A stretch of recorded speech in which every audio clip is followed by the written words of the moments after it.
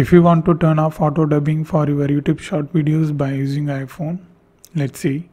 First open the browser you usually use. You can't do this process within the YouTube app, so you need to open any browser.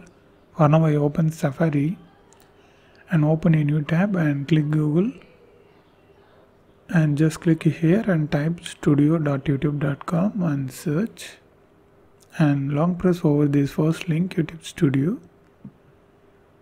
Then click open in new tab and click the tabs icon and open the new tab. For me it's directly shown like this. Okay, in case if you doesn't see like this, if it shows open YouTube, continue to studio, you need to choose the bottom option, continue to studio. If still it doesn't work, you need to click this AA option and click request desktop site, then definitely you can see the same. If it switched back to YT Studio app and came here and just uninstall the YT Studio app, after that open the Safari, then definitely this time will work. So now use your two fingers and zoom like this and click here and click switch account if you want to change the account.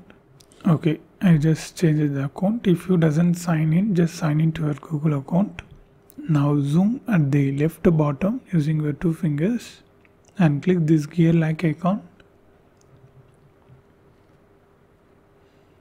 Now click upload default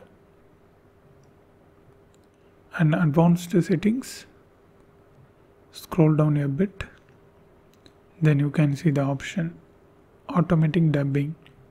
So you just need to turn off this first option, allow automatic dubbing,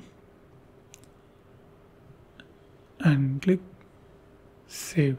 That's it. If you click save, it's done. So this is how we need to do on iPhone. And if you want to know more videos about YouTube, watch this playlist.